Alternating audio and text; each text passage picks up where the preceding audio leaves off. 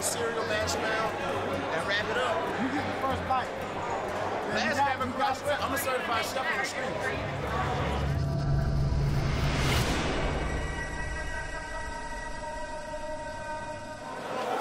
Alright, so this is how you start it all right here, you know what I'm saying? You got your strawberry cheese Danish, your cheesecake, another Danish, a honey bun, and put peanut butter between all this stuff. You got your cookies right here. This is how you make a cookie dough. You know what I'm saying? Best way to crush it down is on the floor. You know what I'm saying? Not everybody get to eat like this, you know what I'm saying? It's just amazing some of the ingenuity that the guys have in here. I mean, they can turn nothing into something in just a second. Oh, that's my mash. Mash the fruit loops down. Do it good. It's so neat, the things you see here. Like, it's talent. I mean, it really is. Just a little bit of these chocolate chip cookies. He's gonna make some dough. The water gonna make the dough. That chunk's too big. These guys get real creative. You know, being locked up, you find a lot of creative things to do. You don't need much more. That's my narrator right there. Keep going, my guy.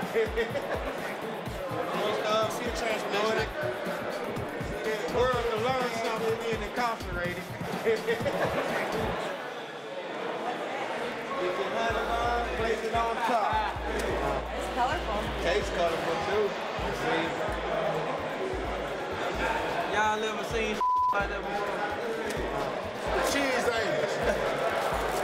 There's a cheesecake right here, you know what I'm saying, crumbling up. Don't judge me. Ooh. Like that.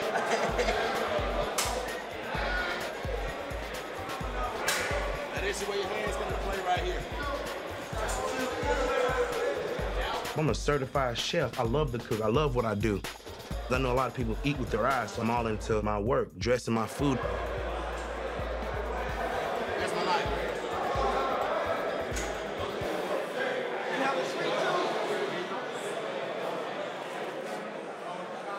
I'm gonna get the third bite right here. I'm gonna show you how to walk. There's a walk right now. Even though it's fruity, you know what I'm saying? You add the peanut butter to it. Peanut butter protein. You know what I'm saying? When I work out, so I need that protein. It sticks to your bone.